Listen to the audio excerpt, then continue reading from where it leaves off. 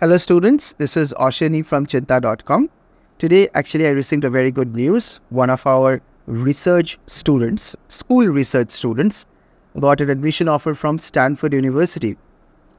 Earlier this week she informed me that she also got admission offers from University of Pennsylvania, Carnegie Mellon University and so on.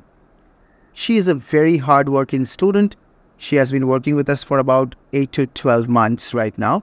Before that, she also worked on the Math Olympiad program for American math competitions. I'll tell you a little story about this entire process of school research. About 20 plus kids started the process from the point where she also started. And then one by one, 19 of those 20 kids dropped off from the process. Because Cheenta research programs can be really rigorous and they can be really demanding. There are quite a few so-called research project organizations which will make you do something frivolous, something simple that looks quite serious, and then get them published in some so-called journals who would publish your work for, let's say, $400. This is a very big scam that is going on and that's entrapping many high school students. I would request you, do not be trapped. This particular kid, she even did not publish the work in any so-called high school journals. She sent it as an additional material to the university applications. She also talked about it in the statement of purpose. What's important about a research project is this. You have to demonstrate two things. One is depth of knowledge and the other thing is creativity.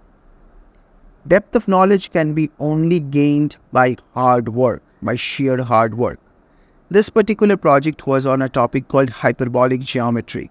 So this kid had to go quite a bit beyond the school curriculum, work really hard closely with her mentors at Cheenta, and learn a ton of topology, group theory, and she did not have a lot of background on these advanced topics. She started from scratch. She didn't know what is a group. She started literally from scratch. But she pushed on, and she could actually learn a substantial amount of group theory, hyperbolic geometry, topology, and so on in about 8 to 10 months. And then she applied it in the paper. First part of the paper was mostly a survey from a group theoretic and topological point of view on hyperbolic geometry. The second part was an application in a very interesting social science phenomena. Maybe in some later episode, I'll ask her to come forward and tell you more about the entire process. But as a faculty, as an advisor, I just wanted to share with you that A, look out for depth of knowledge and creativity. B, avoid scams. Avoid paying money to journals to publish whatever you have written. No serious journal would do that, but there are a lot of scams going on these days. So we have to be very, very honest about our work. Now, another thing is that she obviously prepared for the Mathematical Olympiads before starting the research projects. So it's very important that you try that as well, because once you try problems from Mathematical Olympiads, whether you are successful or not in a certain Olympiad, it opens up your mind. It actually lets you think about mathematics, physics, computer science, etc. from a different perspective, from a non-routine perspective. She also worked quite a bit on American math competitions, but she was not extremely successful in that. She was decently successful, but her main stay was the research project, which really worked out well, I think.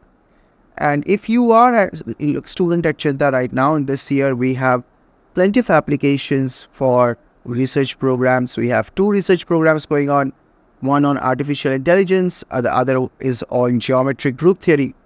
So if you are a student attending one of those 2 programs, or if you are presently attending the Mathematics Olympiad or Physics Olympiad or Informatics Olympiad program, I request you, that focus on depth of knowledge. That's the main important thing.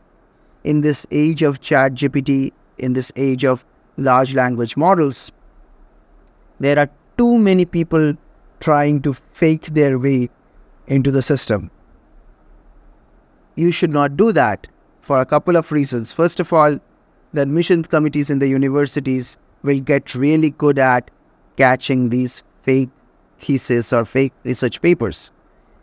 And secondly, it won't do anything good to you. You won't be learning anything. That's the main goal, to learn something substantial that's very enjoyable. So I hope you are doing great mathematics or physics or computer science, whatever you are doing at Cheenta. And I hope you are also working on some new ideas. You're thinking about new things. Check the link in the description if you want to join us.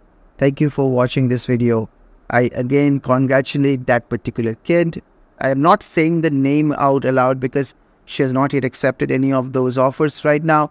And it might be a little bit of a private thing for her. So I'm not saying the name, but eventually we will request her to give a talk here, just like we requested Anushka last year to give a talk on her journey toward MIT, or Aryan Kalia for his journey toward Harvard. So I'm sure we will be listening from her too. In the meantime, keep on doing good work. I'll see you in the next video. Bye.